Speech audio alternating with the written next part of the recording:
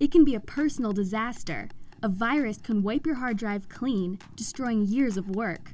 Spyware can steal your personal information and put you, your family, or your finances in danger. We fight back with antivirus software and email filters to block the bugs and spam, but they just keep coming. Even more of a threat is the likelihood that the entire portions of the communications network, a network that handles the world's finances, air traffic control, and many other vital operations, can be taken down, halting activities and even threatening lives. Some of these internet problems are created by hackers, some by criminals, and some are even created by robot programs running out of control. PC World recently estimated that 80% of consumer PCs are infected with spyware. As many as 2/3 of computer users may have been hit by a virus at least once. A recent study by CIO Magazine projected that by the year 2010, computer programmers will discover about 100,000 software vulnerabilities for hackers to exploit during the calendar year. That's one new opportunity every 5 minutes, of every hour, of every day. The stakes get higher when you consider such things as cyber terrorism and even the threat of cyber warfare. These are some of the issues being discussed by delegates at the 2nd Annual Internet Governance Forum held in Rio de Janeiro, Brazil. It is a forum facilitated by the United Nations to allow the people of the world to come together and discuss the future of the internet, along with their expectations and concerns about this developing technology. This is a place where people from civil society, business, government, and non-governmental organizations can learn from one another, make global connections, and share information that will shape the way the internet expands. And for these people, one of the most important issues is security. The biggest current threat is deliberate actions by malicious people who want to try and bring the system down for reasons that we don't understand. They have the ability to harness computers on the system to send message after message after message to a particular place, which in the end results in a denial of service. The system actually breaks down under the enormous load that can be created. Can we respond effectively to security threats while we protect people's rights to privacy and free expression? And how do you come up with rules and responses that cross national boundaries? The challenges are immense. The FBI estimates that in 2006, cybercrime costs totaled about $400 billion.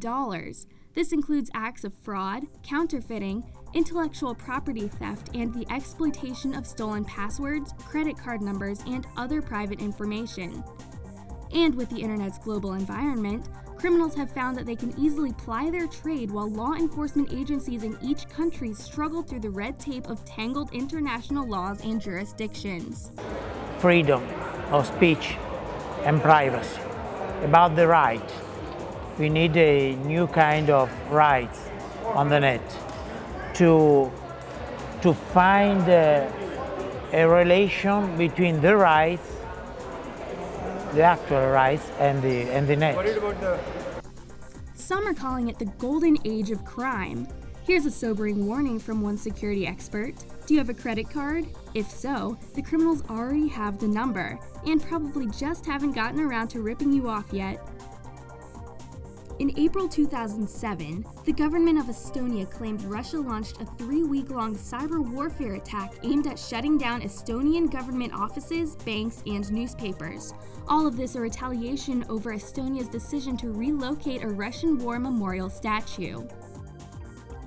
The statue of the Soviet soldier in the square of most of the East Bloc conquered countries, and they still stand in many of those countries, is locally known by a slang phrase in each of the Baltic and Slavic languages that roughly translates the only Russian soldier who doesn't rape. So the notion that there was some abrasion and political discomfort with that symbol of a very uncomfortable era as a social phenomenon in Estonia is not at all surprising. Estonia, which prides itself as having a paperless e-government, said at least 6 foreign and justice ministry websites were swamped by the attacks.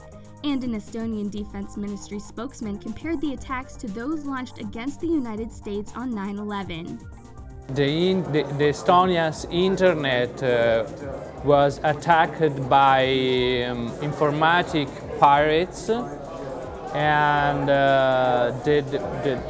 several main and critics infrastructure of the country, of the were in a very big danger because of that. The external insults coming onto their network, the first place they turned to as a provisional member of NATO were their NATO contacts. And through the back channel of the military communications response system, at least forensics were able to be done through U.S. interests that have knowledge of how to track down network insults.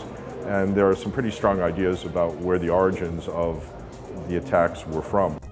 Future wars will be fought in network attacks that can cripple a country's infrastructure, shutting down power and water plants, disrupting communication and transportation systems, and even affecting military or defense systems. The people attending the Internet Governance Forum in Brazil say the world must consider the implications of cyberterrorism and cyber warfare. You have this, I don't know, this evolution, this technical possibility that if you block the cyber terrorism, of course you need to keep track, but like I said, if you don't evolve, if you don't have an evolution, a development together with,